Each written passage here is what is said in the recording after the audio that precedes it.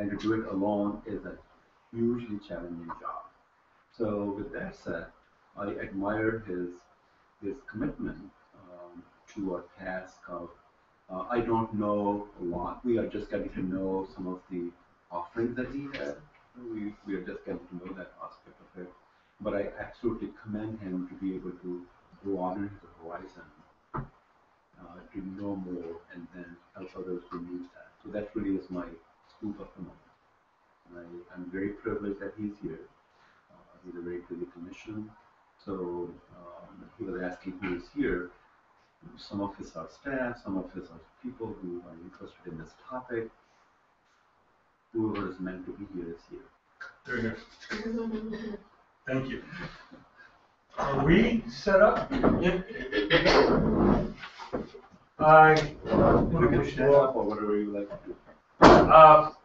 This circle format is very comfortable for you, but it's completely foreign to me. You'll have to excuse me if I get up and move about the room, because I actually think I'm the one that's being dissected here unless I do that, to distinguish myself from somebody a little different. The cliff that the doctor talks about, that he claims he was pushed off of, I literally jumped off of myself a number of years ago. I leaped off of that cliff. And I remember saying during that evening that we were together having that meal that once you do that, once you leap, once you go over that cliff, whether you were pushed, as he claims he was, or whether you just take a good leap on your own, then you are free. And you can embrace some of the craziest things that you never thought you would embrace, and be so open-minded as to look at each particular tool that's brought to you in the context of how it may help, as opposed to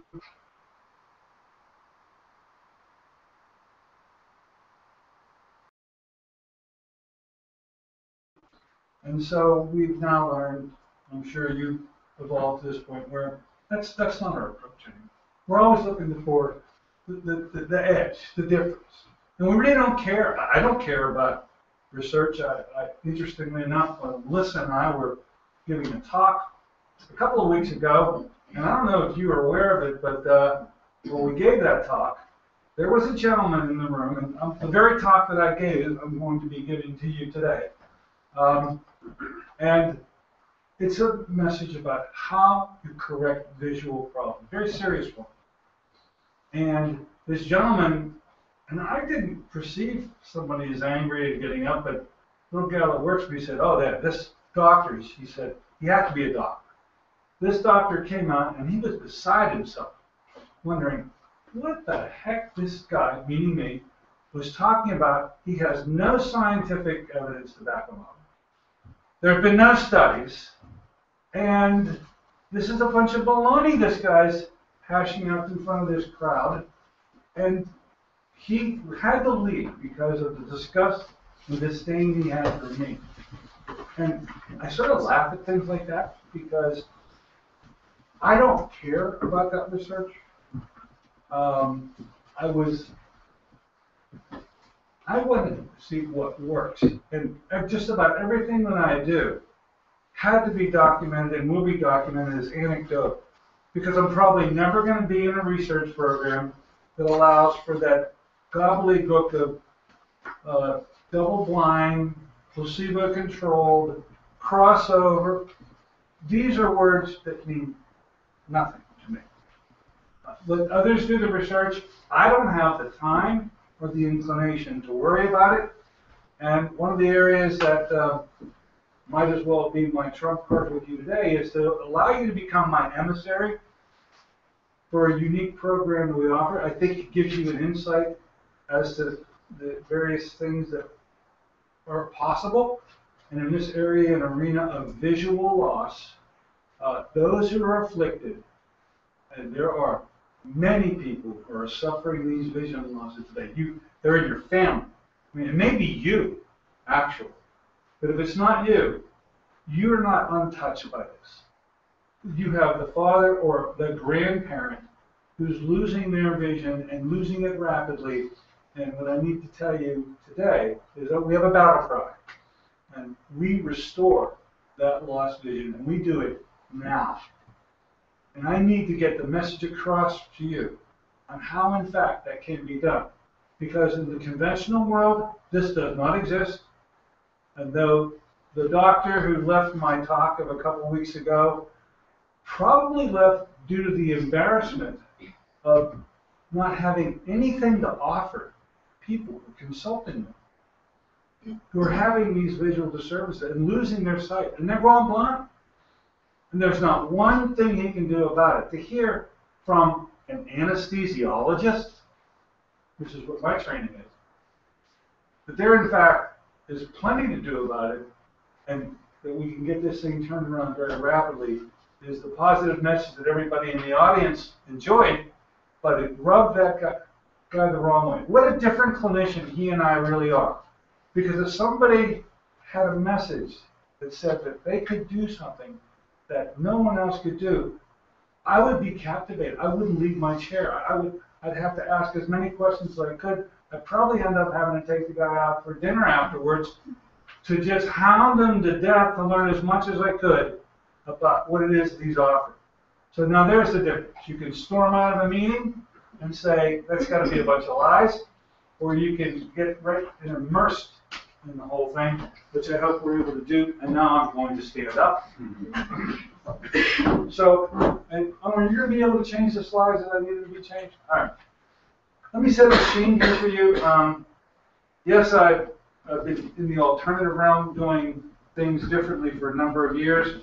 So I got started in the mid-1990s when, at the time, doing daily anesthesia work in the operating rooms of various hospitals throughout the city. People came to me to talk about things that I said I'd never heard of before. They were having things done to them and for them that I didn't think could be done. And when I said, look, I've never heard of such a thing, and their answer to me was, well, look, you're a medical doctor. You're going to be the last to know. Didn't sit with me too well. And how, as a medical person, I'd be the last to know was something that was rather challenging. Well, things evolved. Turns out the things that they were doing actually were written about by other doctors, and I could cash in on learning these skills. And that ultimately brought me out of the operating room completely into this intriguing realm of the alternative that I've had to grow in since that time. There is no school that you can go to learn what I've had to acquire over these years. At best, and it certainly happened that way for me, you're lucky enough to be mentored by somebody who has been very seasoned in these alternative approaches over the years and is willing to take you under their wing to teach you what they are. So years have gone by now.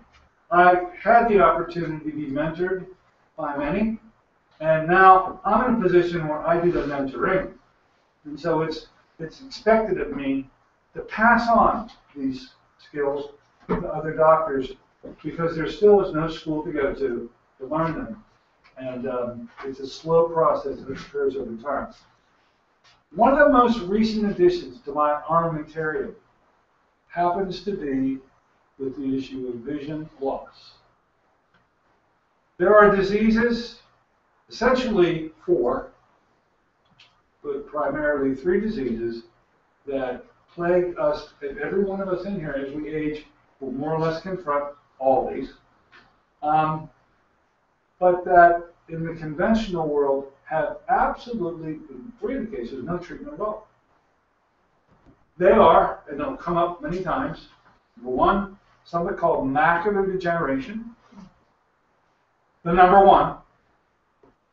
The number 2, and unfortunately the most severe of all of them, glaucoma. Number 3, diabetic retinopathy. And this 4th one, although there's something can be done about it, the numbers of afflicted are so many that those who have cataracts are pretty common There actually is a surgical approach to try to correct these cataracts. Nonetheless, surgery needs to be put last, and in the conventional world, that is the only card they have to play. I say there's plenty to do to avoid the surgery that might very well have a good result, but I've met the people that don't get the good result. I've met that 5 to 7% that rue the day that surgery ever was brought to their attention because their vision has nothing but fallen downhill. As an anesthesiologist, obviously, this is not my training level, and so much of what I talk about today happens to be the brainchild of an ophthalmologist, Pittsburgh boy, born and raised. Had a large practice in an area of a town called Mount Lebanon for years. His name is Dr. Edward Condra. He is the fellow, the ophthalmologist, who put this program together. And when he did that, he took it across the country, came to Pittsburgh 2 or 3 times a year, and offered this 3-day treatment program. And I have there for 3 days that is able to get this vision loss turned around and improved in 3 days. I think that probably is the first thing that made the doctor get up from the audience and start to storm out the door. Because there he is sitting with no tools as an eye doctor, and they have some anesthesia guy up there talking about how you can reverse that entire process and get it moving in the right direction in 3 days. So, these 10 eye essentials, which, Eric, come back, allow this battle cry to be screamed from the rooftops. You can and you should restore your lost vision now. Let's move to the next slide.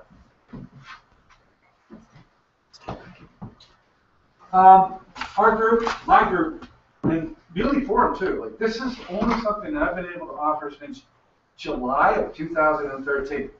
Dr. Conrad's been out there doing this for a lot of years. But he pulled into, and you'll see why in a moment, he pulled into his new Ponderosa set up in Dade City, Florida. And he no longer treats anywhere other than Dade City, Florida.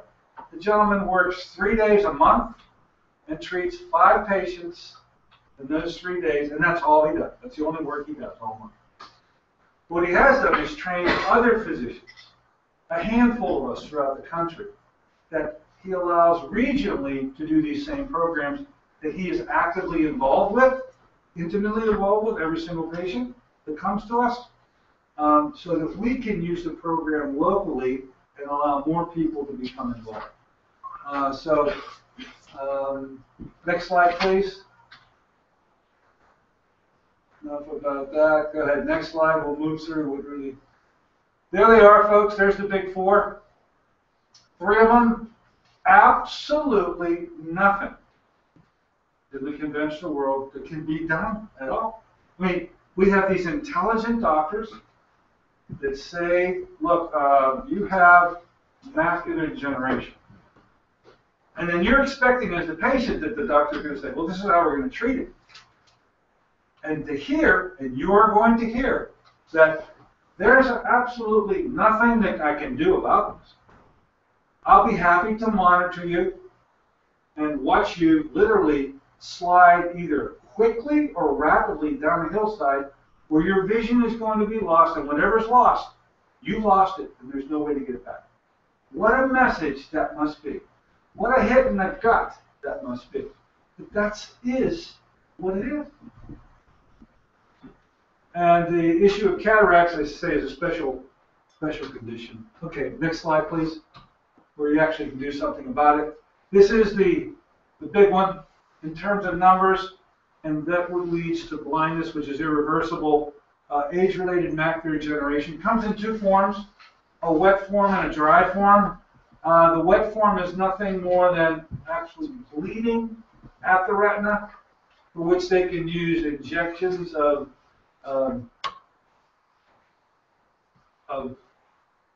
materials that will prevent the blood from flowing and cause clotting, but it doesn't do anything to restore the vision.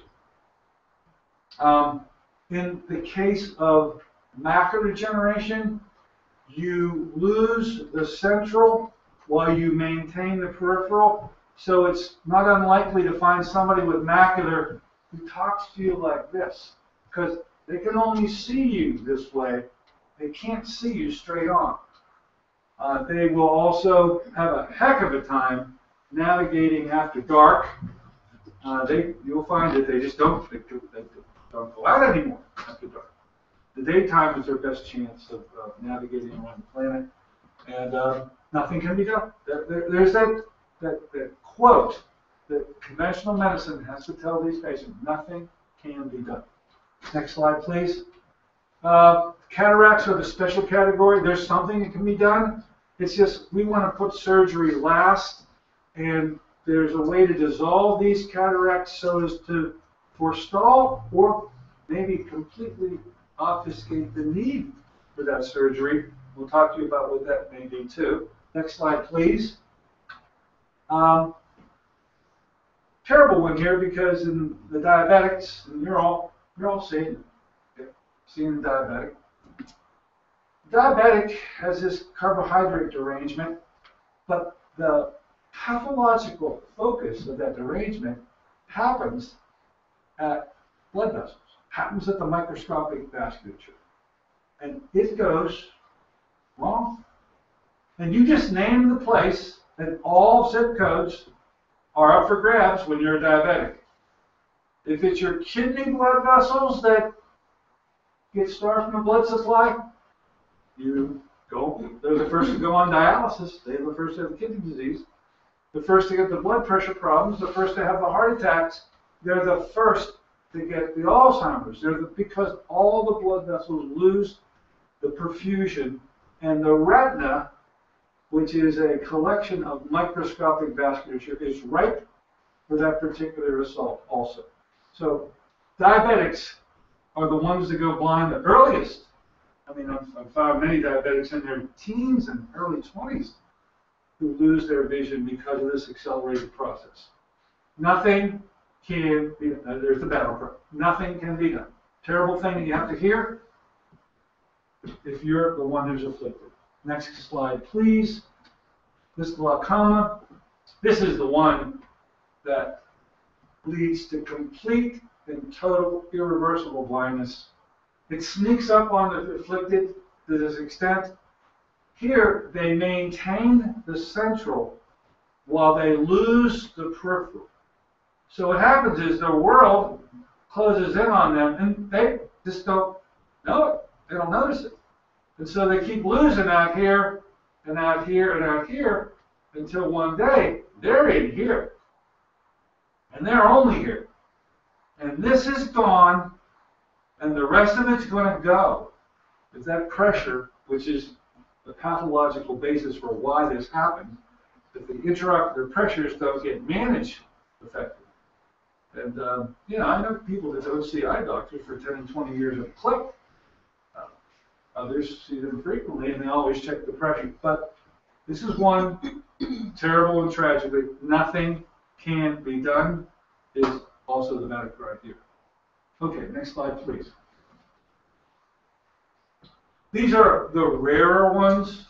Every single one of these leads to blindness in their own way.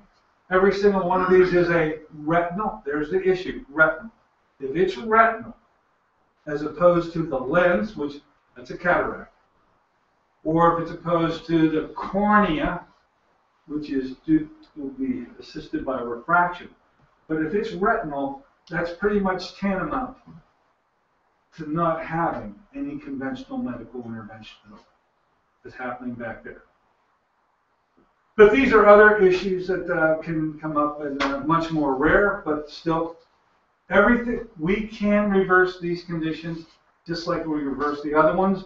And in every single case, nothing can be done, is what you're going to hear from your ophthalmologist. Next slide, please. This 3-day treatment program, which was devised by Dr. Condra, has an amazing statistic. It just makes me feel bubbly all over to be able to tell people that in 3 days, 85% of those who are involved with this kind of a treatment program in which there are no drugs, I don't use drugs. I gave that up. And for an anesthesiologist that has a tool chest that's this high with nothing but every drawer filled with them, that's a pretty odd statement to make. I don't use drugs in any of the patients that I do. No injections and no surgery. Completely non-toxic therapies, and in 3 days, 85% of those who attend will improve their vision before they return home. You see frightened people enter on the first day. They're scared to death because they've literally seen what's coming up ahead for them, and it is frightening. And then they leave 3 days later with big smiles on their faces because they know they've made the turn. They're not ready to be a fighter pilot just yet, but they have made the turn, and they know that their vision is going to do nothing but improve from that day forward. What a great thing to be able to see in a group of people that didn't really feel that way on the first day they came in. Next slide, please. So Dr. Condra has written 3 books. The book I've given you is a copy of his latest book. It's called The 10 Eye Essentials to Restore Your Sight. And it's probably the best of the 3 he's written. It is the highway to travel if you are afflicted with eye diseases and you want to be able to turn this around. There are 10 things that need to be done. 7 of them you can do on your own. And I'll quickly go through them so you can see. They're really some common sense things that you need to put into play for yourself. There are a couple things you can't do on your own. You're going to need some help. And there's going to be a heavy amount of that going on in the 3 days that we do this treatment program. But it's when you bring all 10 of these things to bear and aggressively approach all 10 that you can expect that 85% of the time people's visions are going to be restored in some pretty amazing and drastic ways in such a short period of time. So we're going to find out about these 10 eye essentials and not spend much time. You've got the book in front of you. You can take it home. It's now in your library. I'm explaining this to you today so that if you're not afflicted yourself, the person in your family or the next door neighbor, whoever it is that is, they need to hear your message because they are frightened themselves and they're getting the one message from their very nice conventional doctor, but unfortunately he is constrained by his tools, and in this case there are no tools to help these people out. So, next slide please. This is why Dr. Condra doesn't go anyplace anymore, okay? This is Dr. Condrat's hangout in Dade City, Florida. He will treat you. He brings you to this facility from the airport at Tampa, and you're there for the 3 days. It's the right side of that place, and the top floor is an office. The middle part are his living quarters, and then there's a part that you can't see is where the patients literally stay for those 3 days. But it's a very nice backdrop. Next slide, please. This is Dr. Condra. He's like a farmer now. Okay, this very educated man loves to raise livestock and organic farming, and this is what he spends his time with, except for those 3 days a month that he actually works. Yeah, plenty to do there on the farm. Next slide, please. Excuse me. This is just a picture of he and his wife. When he was here in July, passing the baton to me, the very next day he and his wife got downtown at the point, and they got their little bicycles, and they'd ridden their bike 335 miles to Washington, D.C. To develop awareness for macular degeneration. It was all to raise money for macular D. Next slide, please. Next slide. They arrived. Next slide. This is a testimonial letter, one of many that Dr. Conrad gets. I will say 2 websites you want to be familiar with. One is our website called pittsburghiprotocol.com.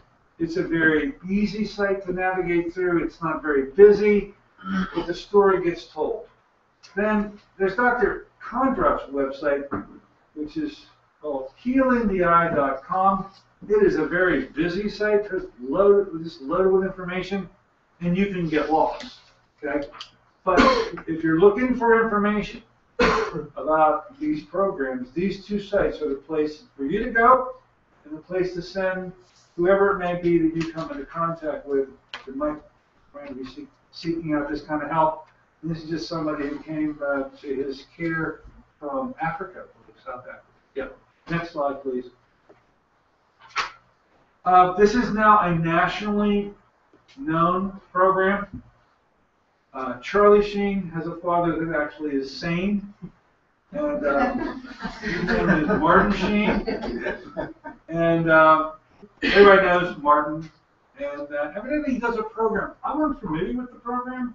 There's a nationwide program called In Focus. They actually visited Dade City, Florida operation, and they put it out over the entire United States through this particular program. And so this is now out and about. Next slide, please. This is more the Dr. Condra I Love Me section, so let's move on. Go ahead. Next slide, please.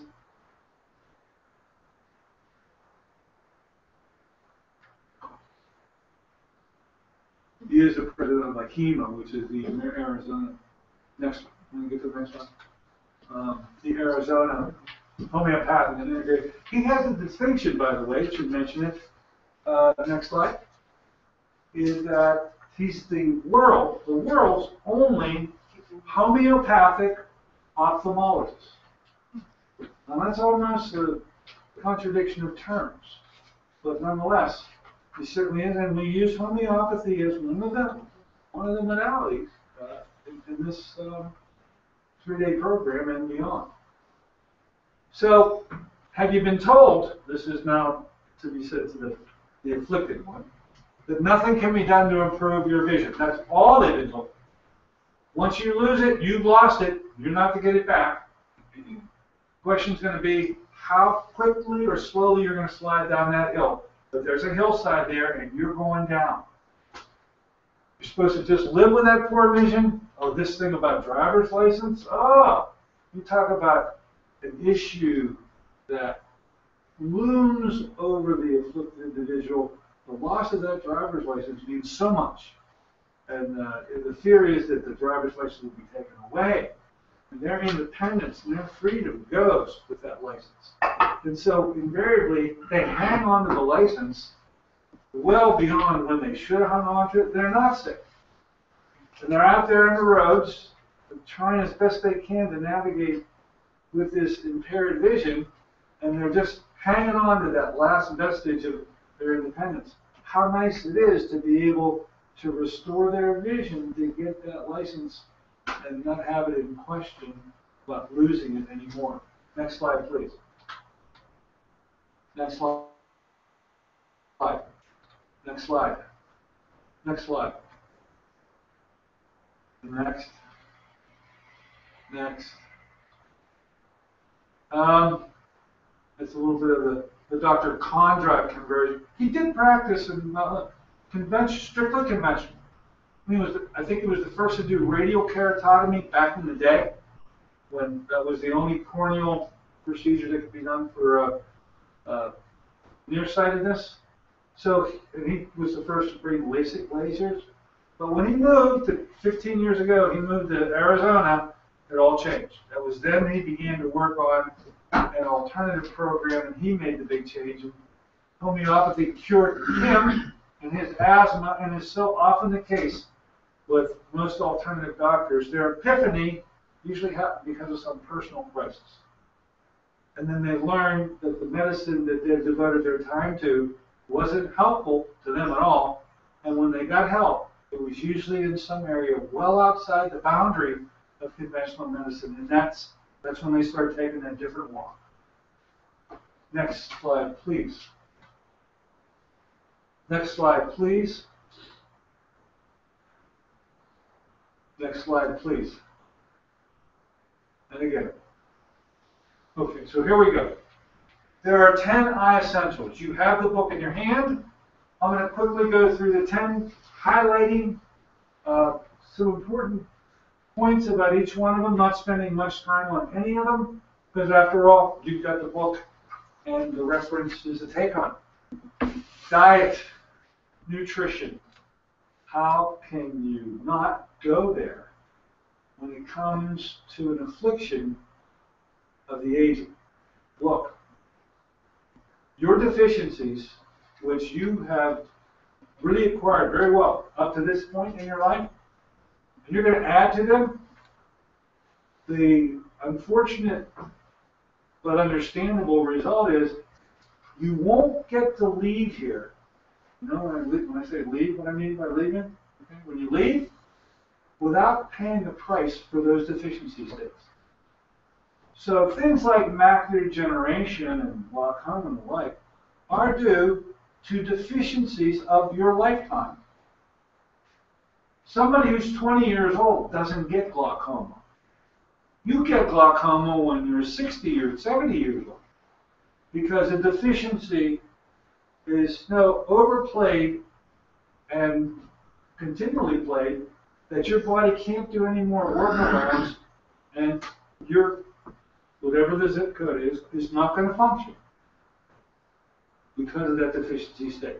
So we've got to correct deficiencies, the nutrition and the supplementation that goes along with this correction. I'm going to thank Melissa for taking charge of this one when we were up in front of the group at the Lawrence Convention Center. But it only makes sense that that diet should be organic. The issue of being raw is also this, what he means by his 70-30 diet. 70% of your diet should be organic, raw, or living, because with heat comes proteins that are denatured, and you've lost the nutritional content of whatever it is you're cooking. Next slide, please. Even if you eat organic, you've got a problem. The problem is it's 2013. There are no more nutrients in the soil. They're not there. A little study to prove that takes from the 1950s, I think, how much iron was found in certain amounts of spinach. 158 milligrams of that era to 2.2 milligrams of today says you can eat the good-looking, organically grown substance, but you can't get the nutrients that you require from it because they're just not in the soil anymore. What this means, therefore, is you're going to have to supplement. Supplements are going to be required because without them, you can eat a very healthy diet, but you can't get the nutrition that you need. Next slide, please. Next. I don't want to say much about GMO, right?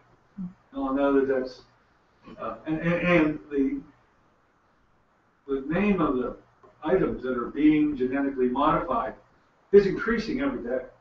It all started with the Monsanto company back in the early 1990s. They started with corn, and so that makes corn very difficult to find it be even healthy to eat, because it's genetically modified. The DNA has been messed with. And when they mess with the DNA with the corn, what did they do?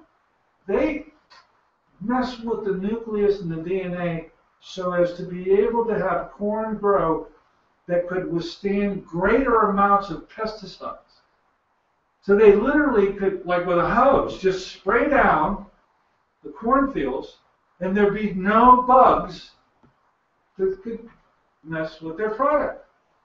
I sort of have to laugh today because I go to a Giant Eagle, there's the corn, and then there's this little paper bag, and I see people shuck. Do you do that? They get stuck in the corn, looking for the worm, There's no worm. A dead worm. Okay, there is no worm because the pesticides that they can spray this corn with are so high in their content. There's no worm can survive. I have to laugh when what do you do? Oh well, we're looking for the worm. Oh, okay. Let me know if you find it. Next slide, please. High fructose corn syrup, absolutely good. And in any processed food, you're going to find it. So not only is it a GMO product, but the high content of sugars, it's a double whammy you want to avoid. Next slide, please. Oh, I should make my pitch about fish oils. I have the distinction. I'm known as the doctor who ruined fish oil here in Pittsburgh. I'm proud to say I am he. This thing with fish oils, and I was the greatest prescriber of fish oils that there could be, but I should have figured there was something wrong when the doctor down the street, who had no knowledge in nutrition whatsoever, started to prescribe fish oil to his patients. And I thought, well, how interesting is that? I think that's really good. Then I saw the orthopedics. Then pretty soon, everybody was being put on fish oil. That's when I should have known that something was wrong. Turns out what's wrong here is we were sold a bill of goods by, of all people, the Scandinavians, who have only one natural resource. It's called fish. And they told us in the 1970s, oh, you Americans, with that diet of yours, all those fats and those omega-6s, what you need is a good healthy dose of omega-3s. And we've got the ideal product for you. It's called fish oil. It contains EPA and DHA. They are omega-3s for sure, but these are very potent and powerful omega-3s. You, in the words of Jack Nicholson, you can't handle it. This is like building a house, having the foundation dug, and having a truck drop off the shingles at the job site instead of the bricks and the mortar. EPA and DHA will ultimately be formed after the building blocks are in place, but you shouldn't be trying to balance out any diet. By the way, we now know, as of 1993, that a diet, in terms of its fats, and that's the most important thing in your diet that you can eat. So of the three food groups, carbohydrates, fats, and proteins, it is the fats that are the most important.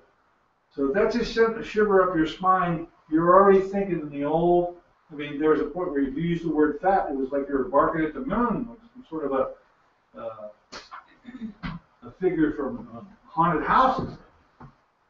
But no, you need these fats. And we know that the ratio from the work of an Israeli scientist, his name is Shlomo Yehuda.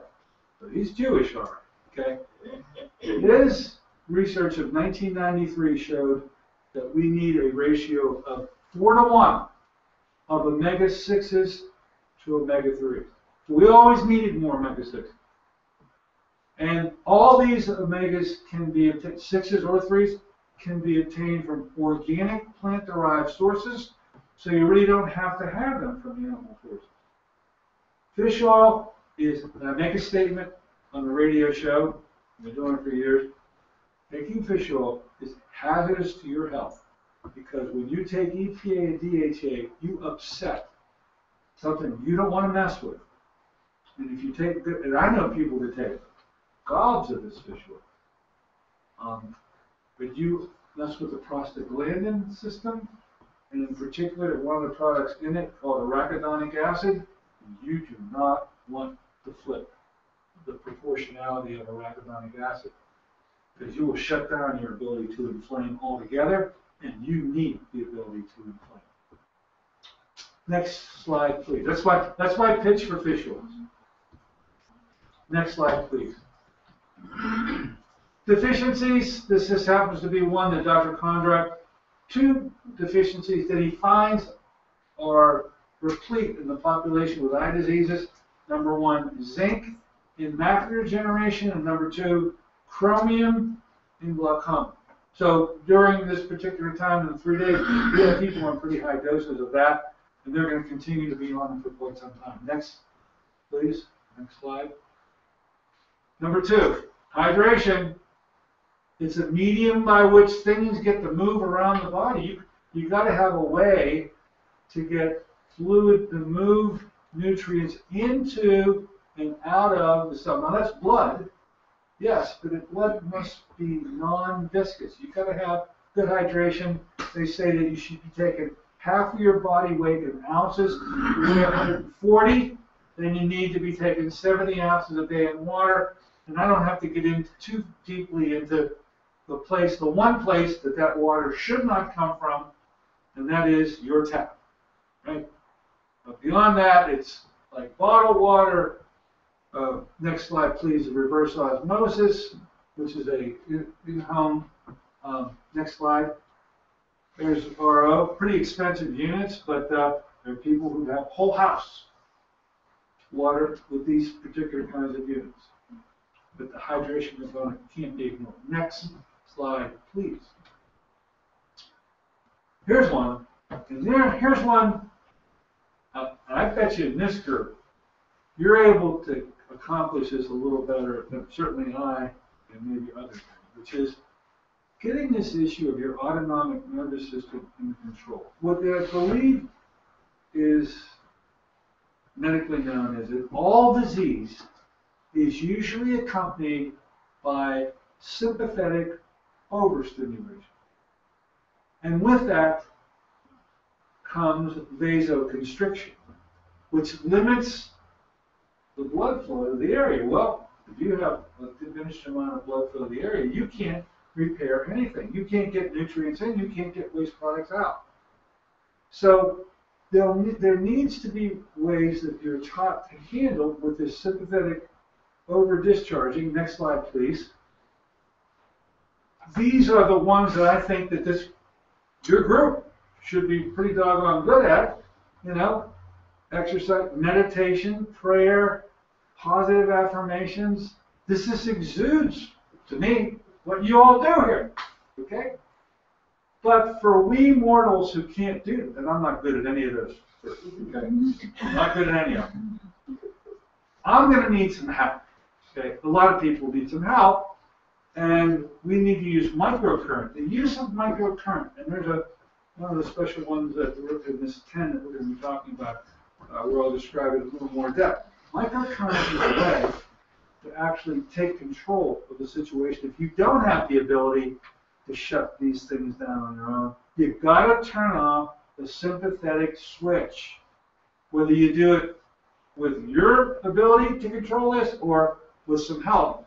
Boy, this is a big player in why this 3 days can be so monumental in terms of the turnaround in your vision in 3 days. That microcurrent plays a big role. Next slide, please. This exercise, talking about the rebounder here, a lot of people think this is a great way, especially for the elderly who can't run the marathons anymore. Just to jump on that little trampoline right there seems to be a great activity for not just the elderly. It's a great activity for any of us. But exercise, and I won't go any further with it, that is absolutely a part of the 10I essentials. Next one, please. Next slide, please. Sleep and light therapy is a therapy. But the use of light, in particular, what lights to avoid, which is blue light, and what light to proceed toward is ultraviolet light. We also have a therapy called syntonic light therapy, where the color, you wear certain glasses and stare into a light that allows certain colors of the spectrum to come through. And these colors end up being able to shut down the sympathetic nervous system also. It turns out to be another really important tool in getting that blood supply going. Without it, you can't win. But with it, things like the microcurrent and the syntonic light therapy, looking at the lights with the The blue and the green hues to them are the ones that literally shut off the sympathetic overstimulation. Next slide, please. Just keep going. Next slide. I won't get into this. Next slide. Go ahead. Next. Blue light, not good. Next. Again. Go ahead. Next. Next. Next. There are various vision therapies. One called palming. Go ahead. Next slide. I think that's next up. Next. That turns out to have a therapeutic benefit, and we instruct our patients on how to do the palming. Sunning. Next slide. Where that wouldn't work too much for me. I often joke that I've never lost a pair of sunglasses in my entire lifetime, because as I walk outside, my eyes are so sensitive to light that I'm grabbing for my sunglasses. I never lost a pair, ever. Turns out Dr. Condra would want you to just shed those sunglasses completely and get the full ultraviolet stimulation, which is beneficial. Next slide, please. Next. And next. Homeopathy, there it is, number 7. Dr. Conrad is the world's only homeopathic ophthalmologist. Remember, it's what rescued him from his asthma, and he incorporates homeopathic remedies in what we're doing both during that 3 days and beyond. Next slide, please. Next. Next. That's more about homeopathy. Next. And next. Next. Microcurrent. Interesting set of photographs here. I'm a golfer. I don't know if anybody's a golfer here, but we have a famous golfer since departed. His name is Sam Snead. Maybe you've heard of Sam Snead. Maybe you haven't heard of Snead.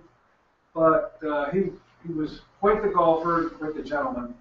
And Sam Snead, as he aged, go figure, developed eye problems. Funny how that happens. So he had macular degeneration. His vision was going down the tubes. So he, for some reason, had recommended to him that he should pursue microcurrent. And Dr. Ed Condra found out of Sam's interest in microcurrent. So wherever Ed was at the time, he took off to Houston, which is where Sam Snead was living, and made a deal with Sam. And the deal was that he would provide Mr. Snead with all the microcurrent treatment that he would require if Sam Snead would teach him how to play golf. That was the trade-off. So I think this archive picture is going to get down as an amazing stuff. This is Sam Snead. Over here, getting the microcurrent, and over here, giving the golf lesson to Dr. Ed Condra. After that period of time, and as it came to the end of their relationship, a funny conclusion to this story is that Ed asked Mr. Snead, well, look, you've been helping me with my golf swing. What can you tell me about my golf swing in terms of how I can improve? So the way that Ed tells us is that Sam looked at him in the eye and said, look, here's what I want you to do, Dr. Condra. For the next 6 months, I want you to just severely cut back on your golf. And at the end of that 6 months, I want you to give it up completely. Don't play golf. And to this day, Dr. Condra does not play golf anymore. Next slide. This microcurrent issue. Dr. Condra didn't invent microcurrent, but he was the first to really apply it to these conditions that we're talking about today. Microcurrent has the ability through every body part, every area of the body, has its own frequency. And so these are dual-channeled devices. That on the one hand, let's say the retina has a frequency of 18. Okay, back me up, 18. So what you want to do is program, and it's healthy retina. So you want to program into the microcurrent machine the ability to project a microcurrent that resonates at that frequency. That promotes a healthy retina. They say that the pitchfork analogy really works well here.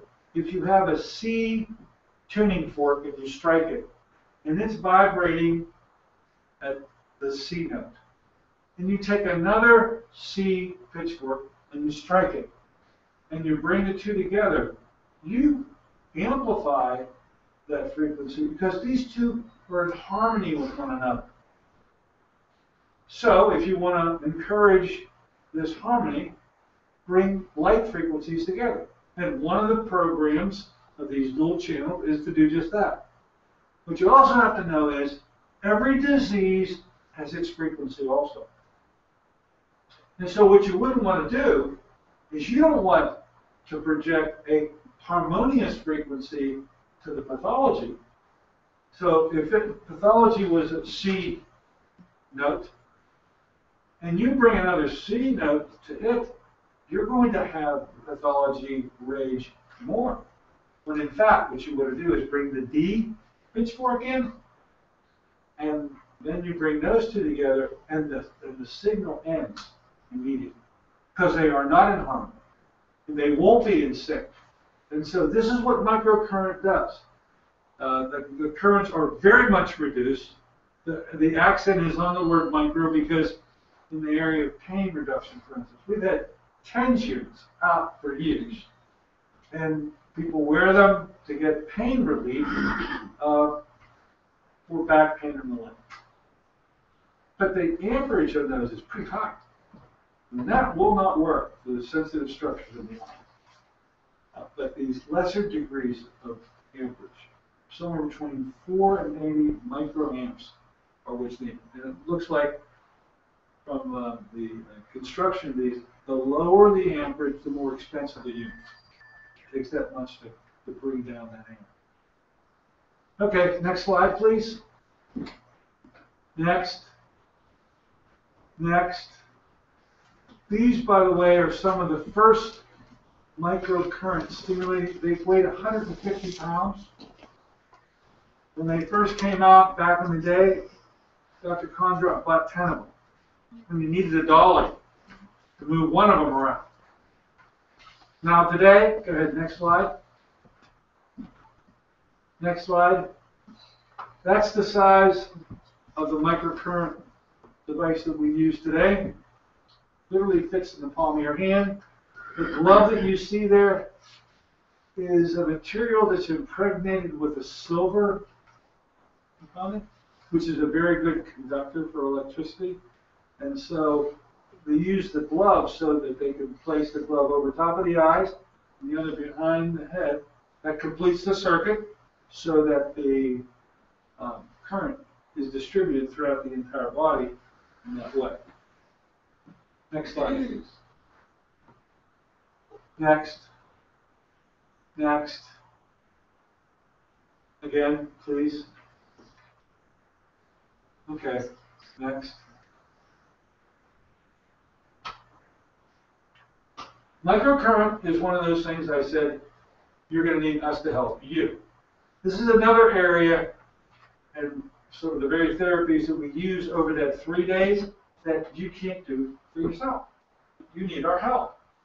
So chelation therapy is something that, by the way, that was chelation therapy that in 1995, those lay people were talking to me and said they were getting what I thought they said was chelation. I didn't even understand what the heck the word was that they were trying.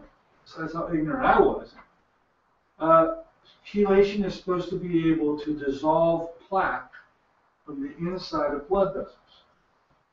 And I had said to those people, I never heard of such a thing. Well, that's why they told me you'd be the last to know. But there certainly is a process to be able to remove plaque, and I've been doing it since that time.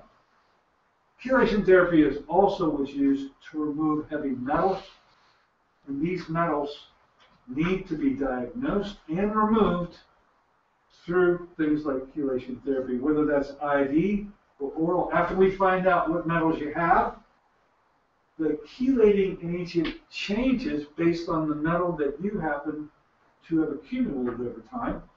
And so it might be IV or it could be oral or combinations thereof, some even rectal. Oxidative therapies. Yesterday we started a brand new era for Pennsylvania.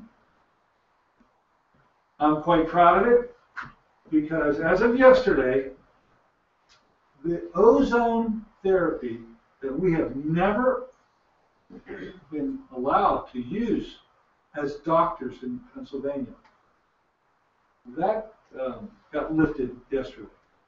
And now there is one doctor in the state of Pennsylvania that has FDA approval to use ozone, which is a major oxidative therapy, and dispense it to their patients. And that doctor is me.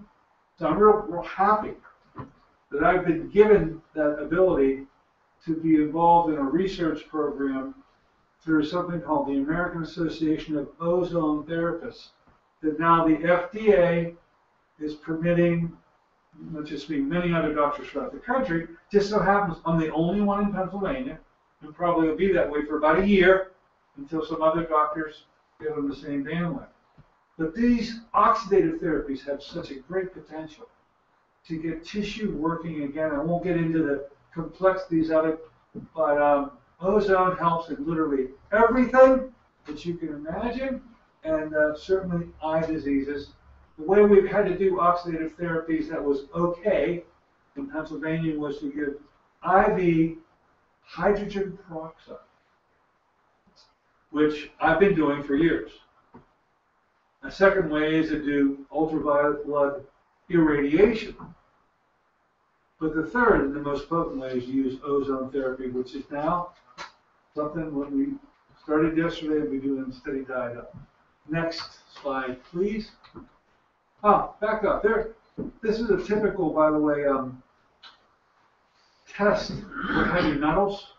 Do you test for heavy metals? Okay.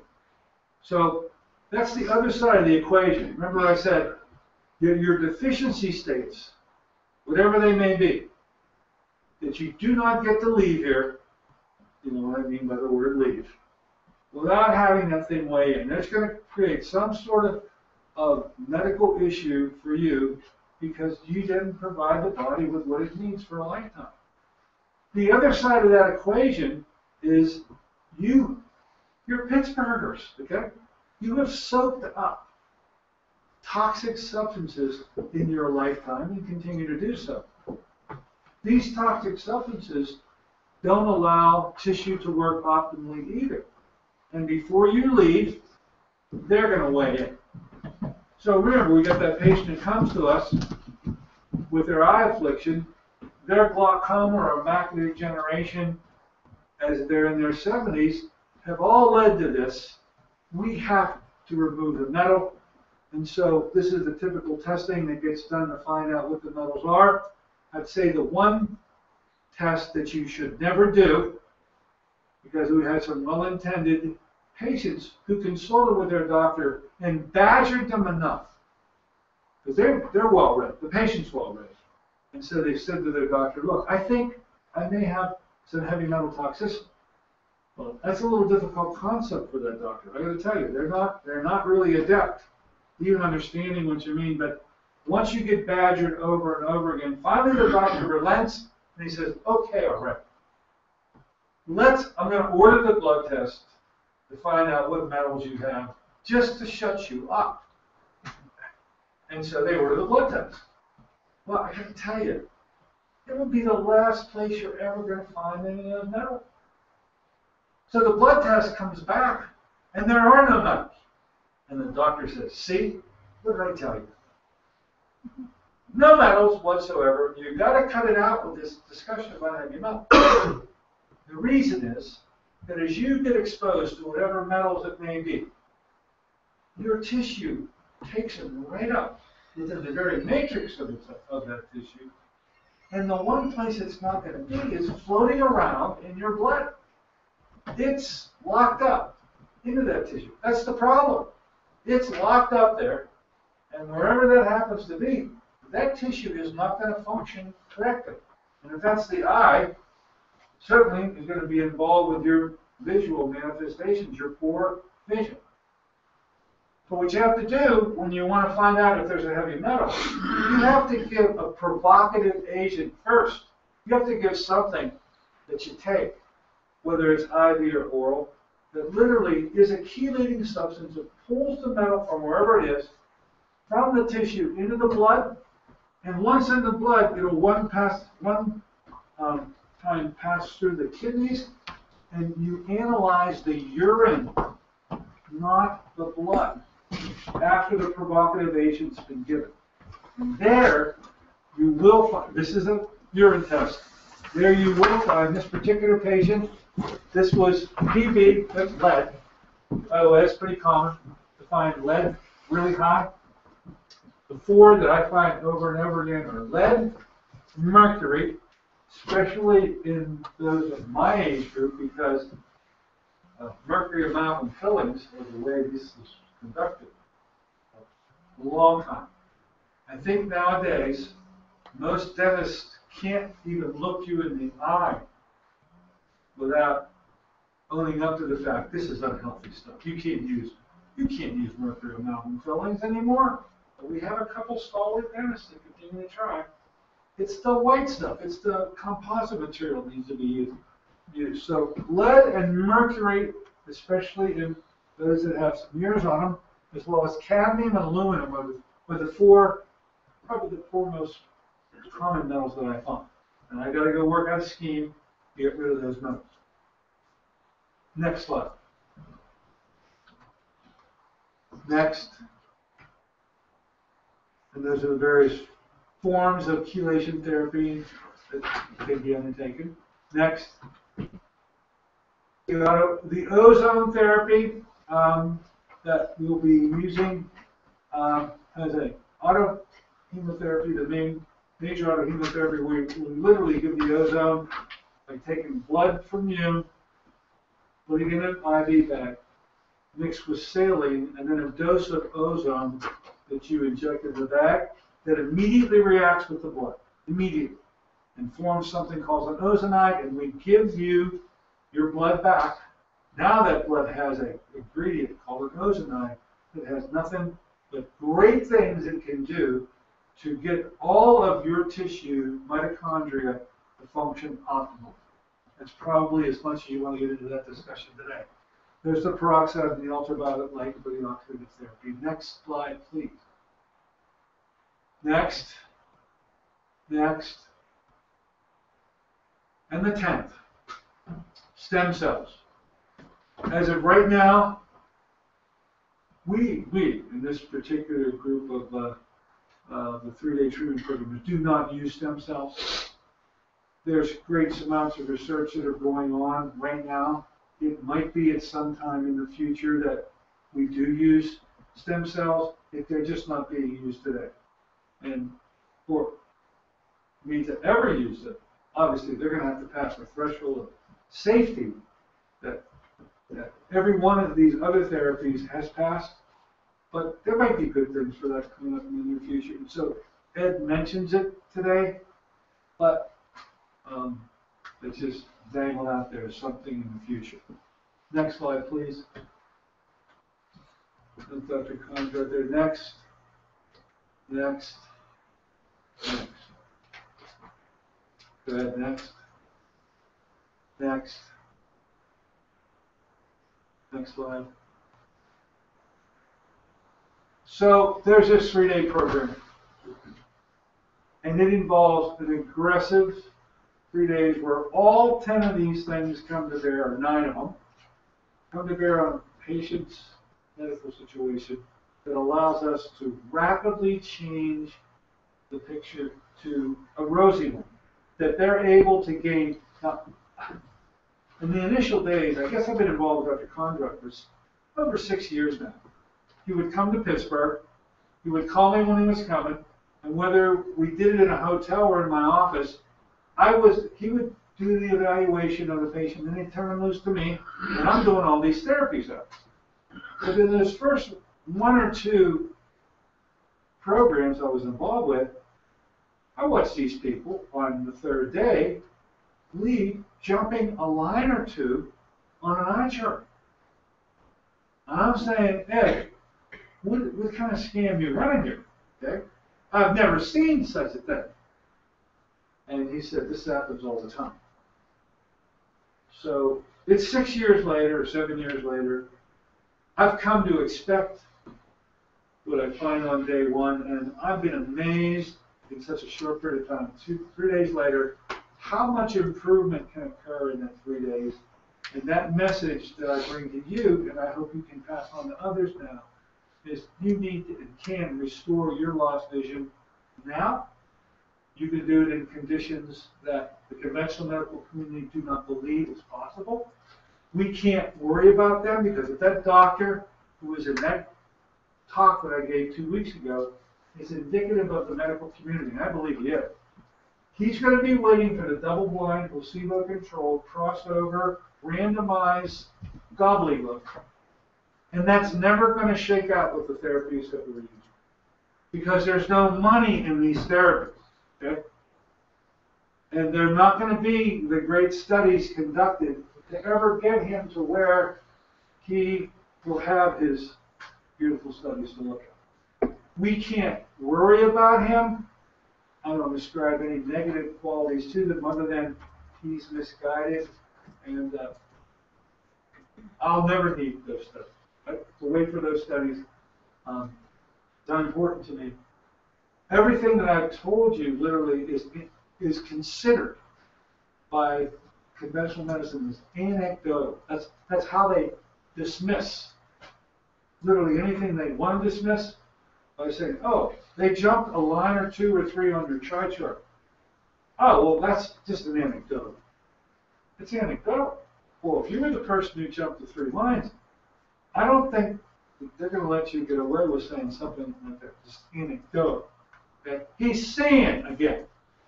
So if that is anecdotal, then let it come. And let it roll. And allow others to benefit from these therapies. If the research is ever going to catch up, that'd be wonderful. But if it doesn't, we don't care. So now, you're emissaries of mine. You are aware of something maybe you weren't aware of before, that you're going to come into contact with people with these eye afflictions is for sure. More than likely, they are going to happen in your own families, certainly in acquaintances, and that now that you're aware of it, you have a way to recommend that they proceed to get this problem taken care of and turned around. So I want to thank you for allowing me to spend this time with you. You're loaded for bear. You got all this information you can walk out of here with. I'll allow you to ask me questions if you have any at all. Please go right ahead. Once again, I want to thank you for allowing me to spend the morning with you. We did a great radio show that you may or may not caught of. I promised to get you a copy of the show that Dr. Chaudhry and I did. It was broadcast this morning. And I've been making a copy of it to send over to you. Yes, sir. 3 lines of improvement. If I'm 2040, would 3 lines get me back to 2020? How about this? Well, how about this? Okay. And by the way, 3 lines of improvement happens a lot in 3 days. Is that 2020 from 2040? I think you're trying to do fighter pilot mathematics. And you got to drop back just a little bit. When you come in, if you're seeing at 2200, okay, and you jump at 3 lines, you're now at 2080, okay, which is a major turnaround for you because your poor vision took you to 2200. You're legally blind. So I don't see that happening in the way that you describe it. Like if you do just simple math and say, oh, I jump 3 lines, I could be. Well, no. I don't see that happening. You got to have a degree of affliction and disease that's commensurate with failed vision. I will have, I know this will sound unbelievable to you, but to me, this woman, and thank goodness I have an optometrist, that every patient that I see, and I assess, the first thing that happens on Monday morning is we say, hello, how are you? Nice to see you. Cozy enough in there. So we send them to get an assessment of a professional. I want that unbiased professional opinion for looking over my shoulder. I love it. Okay? So on day one, this woman was sent down there, and she had glaucoma, and her vision was legally blind. She was 22 months. She could see virtually no lines, okay? None. Now 3 days later, and I'm compelled to do the testing, she starts reading these lines back to me. She jumped 10 lines. So I sent this patient off for the other doctor, the real eye doctor, who was equally amazed. We, to this very day, have that case in our minds as being so atypical. I've never seen, Ed Conrad had never seen somebody jump that level of improvement. That was 10 lines. She went to 20/40 when she was legally blind. So, yes, I was amazed, and she's very atypical, but this 1 and 2 and 3 line improvement is something we find all the time when these diseases are the cause of it. If you're seeing the poor vision because of a refractory problem, this condition isn't going to be helpful. These treatments aren't going to be helpful. If your problem is retinal, if the problem is at the retina, this is where we do the best work. And those 4 diseases, 3 really, because the cataract issue isn't retinal. Cataract issue is lens. So one thing about the lens, I told you there was a special program, and this has only been launched 2 weeks ago. And I've got my first patients going through it. So cataract, they're the most common of the eye diseases. They say over the age of 60, 80% of people are going to have cataract. So it's going to happen all over. And what normally happens is the optometrist or ophthalmologist says to the patient, oh, I see here, looking in their eye, where you have the beginnings of cataracts. Now what we're going to do is we're going to watch you and follow the progress of these things. And at some point, if this gets a little out of hand, then I'm going to send you to get the surgery, or I'm going to do the surgery. And they remove the natural lens, which is cloudy and has all these toxic substances on it. And they put in an artificial lens, which is crystal clear, and literally, they're seeing like an eagle the next day. This is how good this surgery can be. So it's wonderful that we can do that for people, but I already told you that there's a percentage of folks, this is a surgery, that don't do that well at all. In fact, their vision gets worse. So we don't ever want surgery to be the only option. Surgery should always be put last. But there are no options, because if the option is, I'm going to watch you until it gets bad enough, and then I'm going to send you for a surgery, there's nothing to do in there. Now there is. We know that a mixture of DMSO, used by the veterinary community for years, okay? DMSO, vitamin C, and glutathione can literally dissolve these cataracts. So we started a program 2 weeks ago where patient establishes with me, gets evaluated by the doctor, where the actual comments can be made about what the professional sees at the lens, and then we put them on 3 months of these drugs. And then they got to go back, and we have to find out what kind of improvement they've had from dissolving. I'm really more interested in what the patient tells me. If they tell me, man, I'm really seeing a lot better, then although I want to listen to what the optometrist said, I don't care with the optometrist. Isn't the idea the patient? The patient's seeing a lot better. And I don't care what the eye exam says. We're going to go with what the patient says because they're seeing better. So that's our 3-month project to see if we can dissolve them with just the drops. You see, the DMSO is a penetrant. You first put in the mixture of glutathione and vitamin C, and then right behind it, the DMSO, which takes it through the cornea into the aqueous and vitreous humor of the eye and gives it access to the lens itself. So that DMSO penetrates these tissues and pushes in the glutathione and the vitamin C, which does all the great work. That's plan A, 3 months. If we're successful, wonderful, you steep them on the drops. If not, we have plan B. Plan B is the 3-day program. And then on another 3-month glide path. By the end of 6 months, the story will be unfolded pretty clear. If we've been able to help them, great, and we should have been able to help quite a few, big number. And if not, that's the time that you go to the surgery, because now you've tried everything. Surgery's been put to the end, and you were successful, you weren't successful, at least you were given an opportunity to try to resolve this without the surgery. And I think it's a great set of options to be able to provide some. Question, sir? 2 days ago, a 70-year-old friend comes to see me, tells me that he just diagnosed with macular degeneration. Does Dr. Schwager say he's living in fear? And this 3-day program, I intend to call him right after we're done. Oh, great. This 3-day program, is it a 3-day stay or could be a commute type of deal?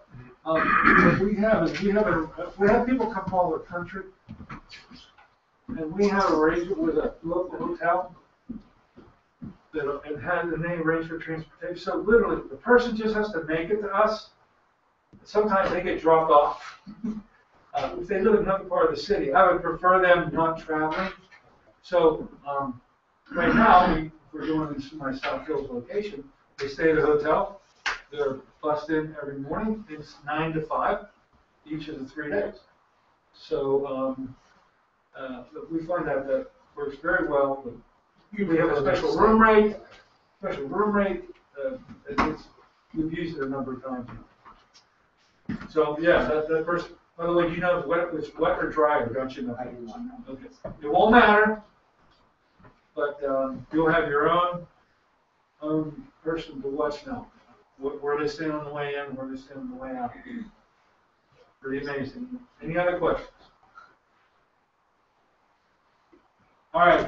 Thank you so much. Thank you. Good morning.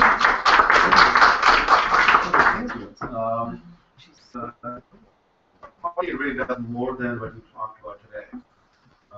As you can tell with each, there's really not a lot of time to do justice to that. So I'm hoping that we'll have some series of conversations over time. Really kind of get to know some of the additional knowledge base and treatments that we offer. What I really kind of appreciate is the time we brought in all this stuff. Just this morning, we really talked about what we do here. I mean, the thing that we cannot talk a lot about here is mindfulness. Nobody kind of walks through this practice without hearing the mindfulness. They get sick and tired of mindfulness. But that's the fabric of our practice. That really is. But that practice alone cannot offer solutions to various other conditions. As we were talking earlier, we have people with severe diabetes, hypertension, obesity, skin issues, there's cancer, there's so much of other conditions. So we really need other professionals who know better about other disciplines. And thus the excitement of kind of collaborating, whether it's the sleep center that we're collaborating with, or physical therapy people that you do, the chiropractor, and this is a brand new area for us to kind of explore. And so he's a soldier out there, and we want to be collecting this into making a small little mini army of integrative scientists, who do different things, but yet they are able to collaborate together, because I would have no knowledge about how to do things. And actually, Dr. Mark Heyman, who himself was, I believe, a family doctor and then became very depressed. Actually, then found out that he had a mercury, poisoning, basically speaking. And then he became an advocate of just trying to help people understand how we can be, so much unknowingly having things in our body. And many times I get patients asking me this question, do you do these testing? I don't have a clue, so I don't order things I don't know. I don't want to do those things. But my excitement is that we will now have someone who knows better what to order, how to make some sense out of that order, and then how to be able to help people, because it's more justified to do those things. I would not be ordering MRI or a sleep study. I don't know how to read them. I don't have a clue how to read those things. And I think that that's why we want to have people who know what they're doing best and then collaborate with them. I'm hoping we're still in early phases of having Dr. Courtney actually come here and consult on site. That would be very exciting. Then we'll do our Zumba dance with him. Do you have any business cards, Dr. Courtney? Pardon me? Do you have any business cards with you? Absolutely, I have a whole bunch of them, and I brought them over here, so please, I thought there was already one in the book that we gave you. If not, we'll go bring them over here. Please take them. I'll leave them all for you here. I think all the cards in the book are on the list. You know what? I think